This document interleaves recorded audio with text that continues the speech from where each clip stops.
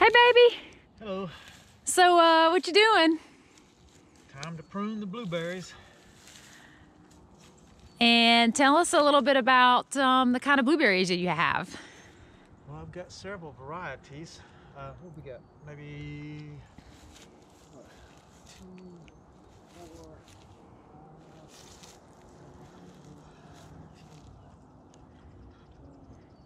Still counting. 13 or 14, maybe more than that. Wow, I've got too many. 13 or 14 bushes? Yeah. They put out a lot of blueberries too. So we've got, just want to kind of come in and open them up a little bit. Main thing is I don't want too much stuff right here in the center because it grows on top of each other, and the leaves don't dry out fast enough like that. They stay wet. We had mummy berry one year and it wiped out my whole crop, so I have to be very careful about that. Make sure that, because that's cold temperature and wet leaves is what that really thrives in. So that, and if you prune them, you cut some of the all these buds off, it gives it, I guess you get fatter berries, maybe better quality instead of just a whole lot of little small ones. But I don't have a green thumb. I have been somewhat successful at this, but there's plenty of stuff on YouTube to find out how to do this properly. Okay, well, I have to say, he's got a greener thumb than I do. So. That may be true. That's not saying a lot because I don't have a really very green thumb at all. But I will say, I mean, we get a lot of blueberries every year. I mean, our family wants them, our neighbors want them, and they're fantastic and they're great for you. And so it's also a fun thing that we do here at the house. Guess probably, I think we let our neighbor pick one year and she got like 30 gallons or something.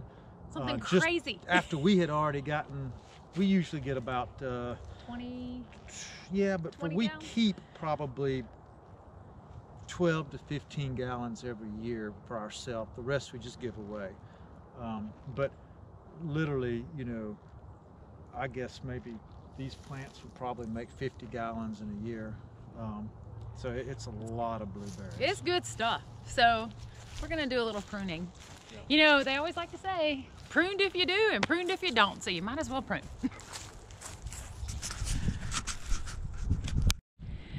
All right, a little bit more of us working. Yay. Okay.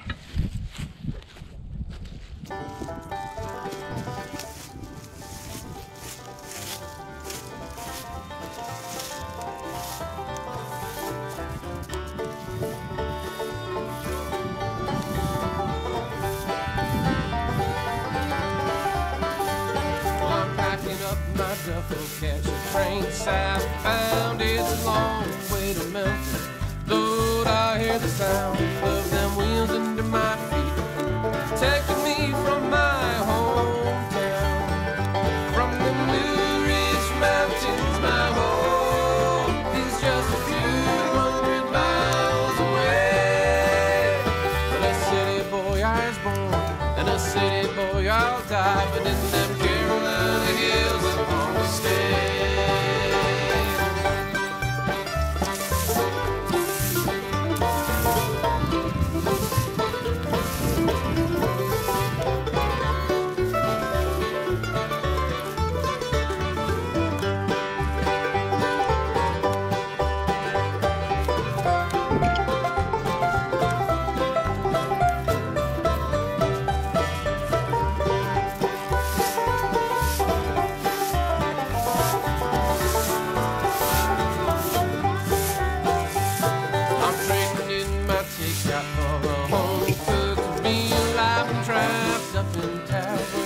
Concrete and steel goes all over.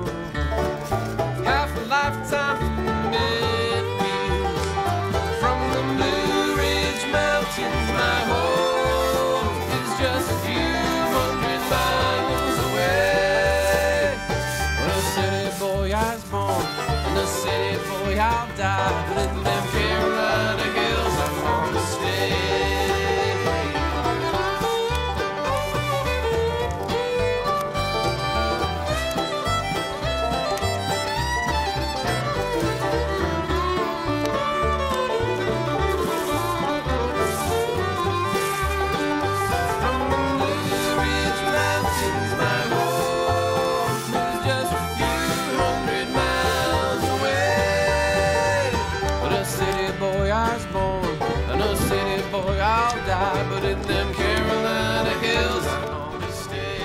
Okay, so behind the blueberries that you just saw Bill pruning, behind me is some muscadines. And so for those of you who don't know what that is, it's kind of like a big grape. Really good, really yummy, and there are different varieties of them. So anyway, we like those. Both of us. Bill probably even just a little bit more than me. So one day Bill goes to the dentist and he's getting his checkup, his regular checkup, and he says, you know, I don't understand, but my teeth seem to be getting, I don't know, kind of discolored. What's going on? The dentist looked at his mouth and asked him some questions, and he says, well, let me just, looks a little bit blue. Let me ask you, are you eating any berries? And he's like, well, actually, yeah, I've been eating muscadines. We have them on our land, and we really enjoy them when they're in season, and I've been enjoying them. And the dentist started laughing. He says, well, that's your problem.